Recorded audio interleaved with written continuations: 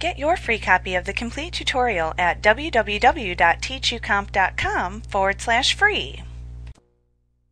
At the bottom of the application window is a long, thin horizontal bar in which you will find objects such as the zoom slider and the presentation view buttons.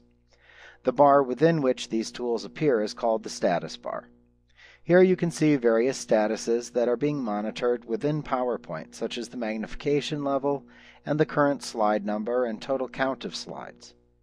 You can choose which statuses you wish to show or hide in the status bar, making this tool more functional than it was in previous releases.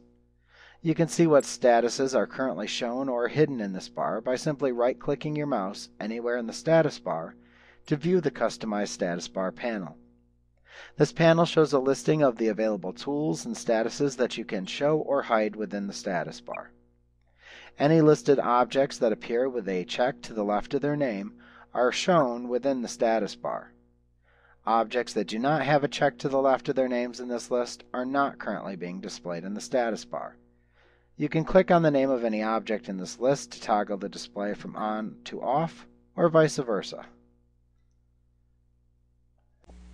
Like what you see? Pick up your free copy of the complete tutorial at www.teachucomp.com/free.